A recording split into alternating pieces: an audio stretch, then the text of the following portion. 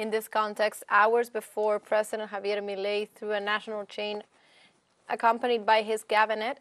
announced a mega decree of necessity and urgency that included 366 reforms to implement the deregulation of the economy without going through the National Congress. The regulation includes the repeal of at least 30 laws, among them those of rents, supplies, industrial promotion, and one that prohibits the privatization of state companies. The measure announced by the ultra-right-wing president establishes the total deregulation of the state and gives full power to the market in health, rent, labor, and the food market. It also states that all restrictions on the supply of goods and services, as well as any regulatory requirement that distort market prices, impede